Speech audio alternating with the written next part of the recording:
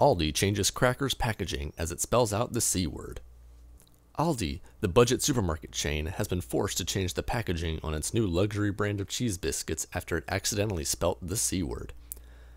The store's gourmet crackers, under its specially selected range, promises customers deliciously thin and crispy crackers in an English country garden.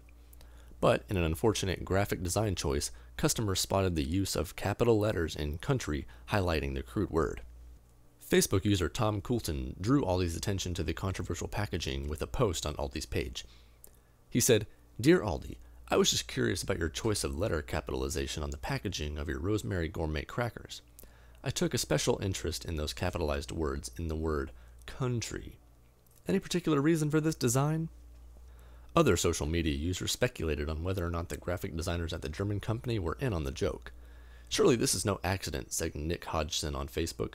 "Someone must have noticed. I can't think of anything worse than your crackers taking the pee out of you." The packaging of the crackers has since been amended, with different letters in the slogan now capitalized to avoid the embarrassing mishap. An Aldi spokesman said, "Our crackers have been available in completely new packaging since August 6th, and only a limited number of these old packs remain in store."